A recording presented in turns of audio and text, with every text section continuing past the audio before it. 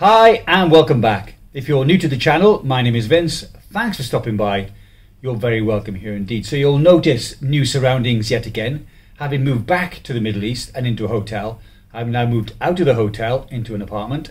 I'm still decking it out, so there's not much furniture. There's no carpet on the floor, so the sound may be a little echoey, and I apologize for that. That should improve as I get more furniture in the room and I get a carpet on the floor.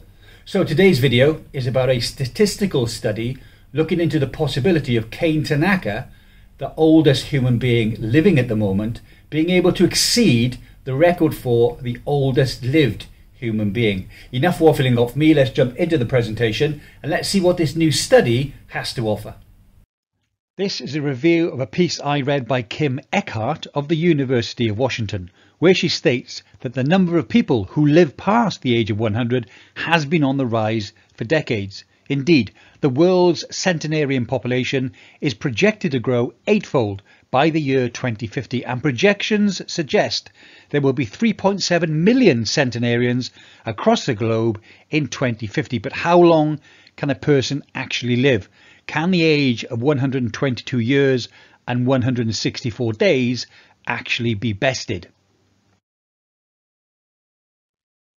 The rise of centenarians is unquestioned, but there are far fewer supercentenarians, that's to say people who live to the age of 110 and beyond. The oldest living person, Jeanne Calment of France, was 122 years and 164 days when she died in 1997. At present, the world's oldest person is 118-year-old Kane Tanaka of Japan. Such extreme longevity, according to the new research by the University of Washington, likely will continue to rise slowly. And by the end of this century, estimates show that a lifespan of 125 years or even 130 years is indeed possible. Michael Pearce, a University of Washington doctoral student in statistics and lead author of the study, said, "People are fascinated by the extremes of humanity.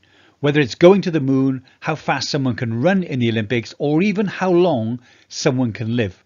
With this work, we quantify how likely we believe it is that some individual will reach various extremes in age this century."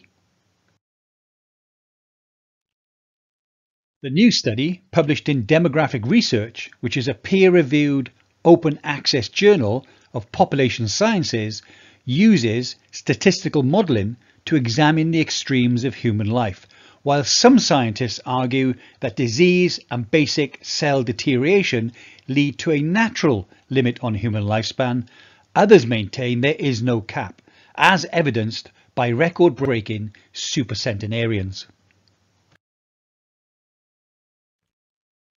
Pearce and Adrian Raftery, a professor of sociology and of statistics at the University of Washington, took a different approach. They asked what the longest individual human lifespan could be anywhere in the world by the year 2100. Using Bayesian statistics, a common tool in modern statistics, the researchers estimated that the world record of 122 years almost certainly will be broken, with a strong likelihood of at least one person living to anywhere between 125 and 132 years of age.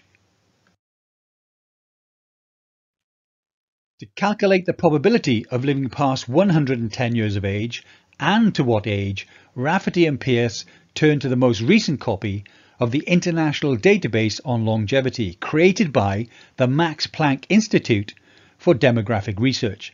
That database tracks supercentenarians from 10 European countries, plus Canada, Japan and the United States. The team created projections for the maximum reported age at death in all 13 countries from 2020 through to 2100. The four key findings were: researchers estimated near 100% probability that the current record of maximum reported age at death of 122 years, 164 days will be broken.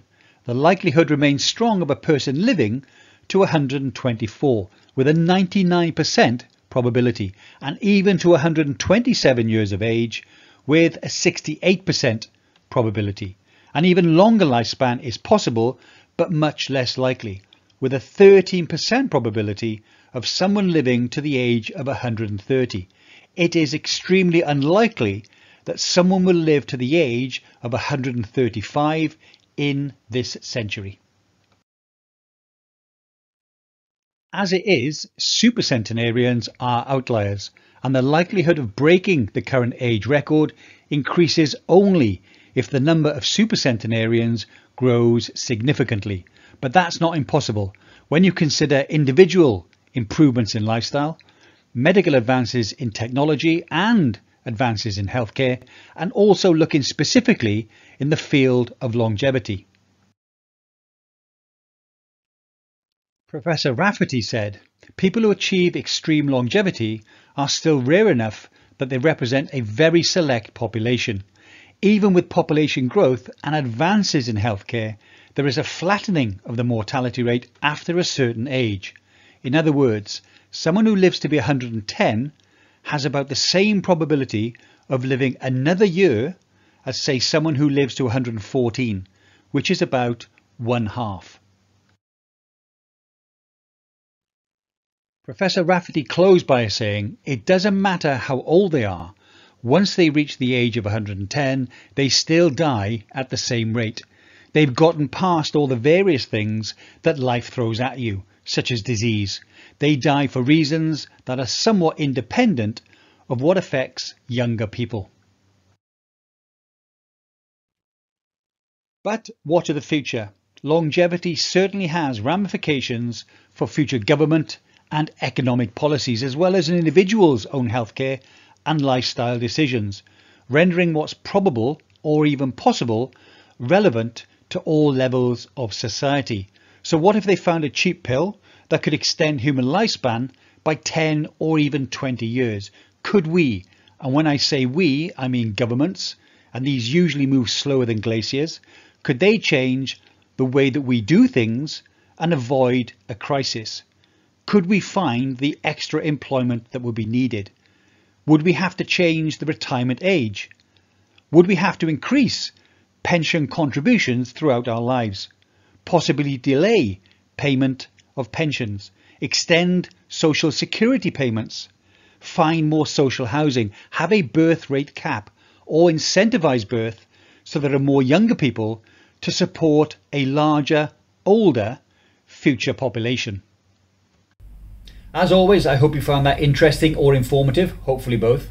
As human lifespan continues to extend, do you think Kane Tanaka will be the one who breaks the record for the longest lived human being? I'd like to see your comments in the comment section below. Also, with regard to governments, what do you think will be the largest hurdle that they will have to overcome when it comes to a larger population of older people? Well, that's it for today. I hope you enjoyed this video. I look forward to seeing you in the next video. As always, please take care, stay safe, and I'll see you soon. Bye for now.